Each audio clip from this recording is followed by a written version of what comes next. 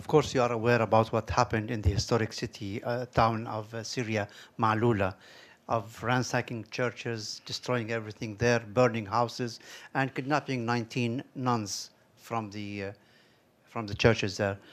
Do you have any statements regarding that? Also, yesterday, Mr. Jafari, the representative of Syria, said that thousands of Saudis are involved in the attacks, and 300 of them have been arrested and taken prisoner during the attack on Maloula and the neighboring place.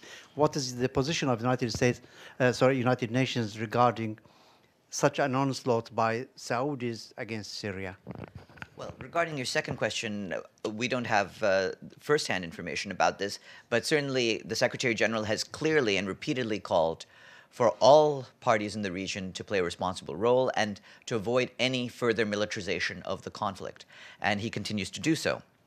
Regarding the violence in Maloula, as elsewhere in the country, as indeed throughout the country, this is yet another reason why the violence needs to be halted and why the parties need to come to talks.